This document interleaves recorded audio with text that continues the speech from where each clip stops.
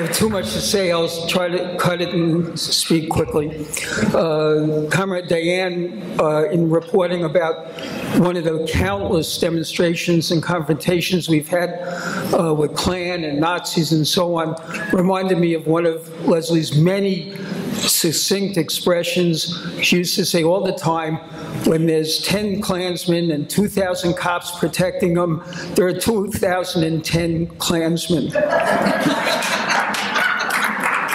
Leslie had, people have mentioned it in different ways, but she was one of those remarkable people who, no matter how brief or long your interaction with her was, she always made you feel like you had a special relationship with her. And you don't know that until you hear everybody else who had that very special relationship with her.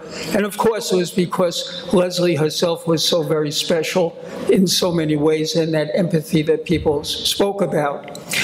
If there's one word, which there can't be one word, but that most summarizes my impression of how she lived her life, it was exuberance.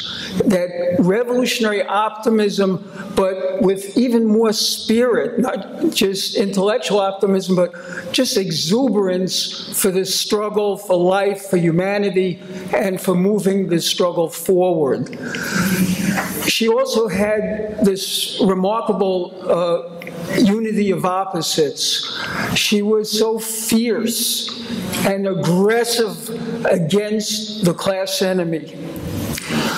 But she knew how that attitude of fierce aggressiveness should be directed against the class enemy and not towards comrades or friends or even new people just who might, because of all the layers of capitalist oppression and history, would make this slight, whether in body language or facial expression, use the wrong pronoun, do something that would be offensive, for which she would have the right to be offended. But she wouldn't take offense, or if she did, she didn't show it, but rather showed the compassion and warmth and winning, to try to win that person and bring them around rather than to wall them off or write them off, and a lovely quality. Leslie was, in my opinion, the best of what we would call a scientist, in the best possible sense of the word. Systematic study of society, of physics and surroundings and all of that. And she taught herself, as was explained, no formal education. That might have helped her in doing that.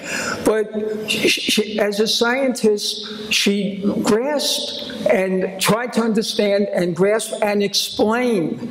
And she had that wonderful quality of being able to explain it without jargon, where scientists, those of my colleagues who are professional scientists, often use the jargon to obscure or to show how smart they are or learned and so on. Leslie wasn't about that. She was trying to explain and could take the most complex concepts of Marxism or psychology or whatever and put it in that simple, clear, yet profound language that could bring people from here to there.